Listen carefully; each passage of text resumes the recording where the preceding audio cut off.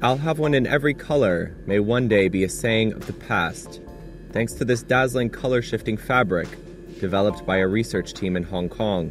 The garments on display here are embedded with a tiny camera and use artificial intelligence to generate an array of colored illuminations, from lush purples to vivid reds. The intelligent textile was showcased at Milan Fashion Week earlier this year, and the team behind it believes it could push the fashion industry towards a more inclusive, sustainable, and vibrant future. Jean Tan is a member of the team that developed the glowing fabric at the Hong Kong-based Laboratory for Artificial Intelligence and Design, or AIDLab. Their research focuses on the integration of AI with design. So we have used a polymeric optical fiber with textile-based yarns. So when you touch it, you can see that the hand feel is just like any ordinary knitted fabric. So it actually is very soft and very tactile.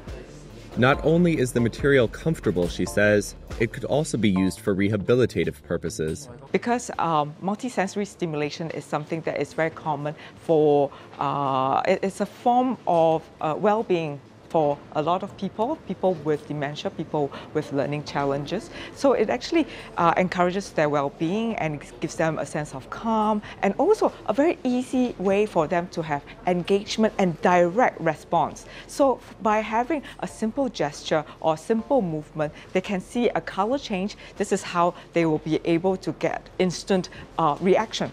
For instance, a thumbs up triggers deep blue, a finger heart gesture elicits pink, and an OK sign prompts a jewel-toned green illumination. You can take a picture of it. The latest feature even enables wearers to choose colors from photos on their phone and project them onto the fabric.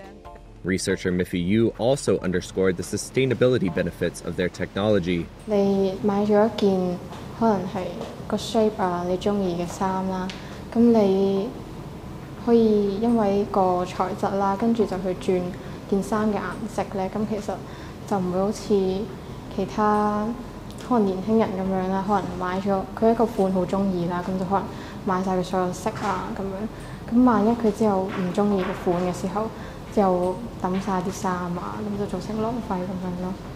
AIDLab hopes that the technology will one day be commercialized. It's currently on display in installations at shopping malls and other locations in Hong Kong.